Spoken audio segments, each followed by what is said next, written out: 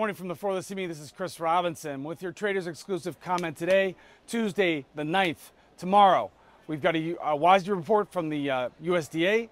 It's going to give you some chance to catch some activity in the grains. First things first, you've got to know where the funds are. Funds still have a big short position, short 75,000 wheat, short 135,000 corn, short 100,000 soybeans. Their long position, they're long about 60 to 62,000 contracts of bean oil. They got a little bit of support last week with the biodiesel allotments for next year. It was friendly for biodiesel. It was friendlier for beans than it was for ethanol. So that's something to look at. It's giving you an opportunity, however. We've had, in the past 2 to 3 weeks, wheat's had a nice rally, a 75-cent rally off of contract 5-year lows. So we've rallied 75 cents. We're at 2-month highs today as I speak. Now, are you a bull? Do you think you're going to get an extension? It's really kind of, at this point, it's a coin flip. I would think that after we had a $2 sell-off starting back before Christmas, a 75-cent rally, not that unusual. Maybe we get another 25 cents to get the halfway back point.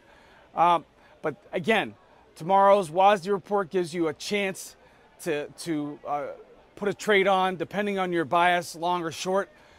Again, though, wheat at a 2-month high as I speak, 75 cents off the low.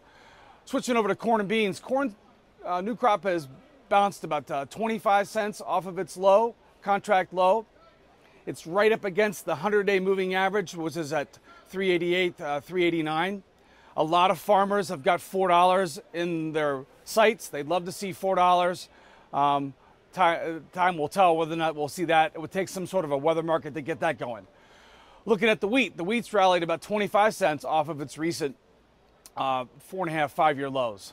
So, is it a dead cat bounce or is it the start of a new rally? That's why we come to work every day and do price discovery. Tomorrow could give you an opportunity. We may have a little bit of fireworks after the release. The release is at 11 o'clock tomorrow. That's really the biggest thing I'd look at tomorrow. We've got opportunity because of this WASDE report. We've had a nice bounce in corn, wheat, and beans. It's up to you. Are we going to have follow through, or is this the dead cat bounce to sell?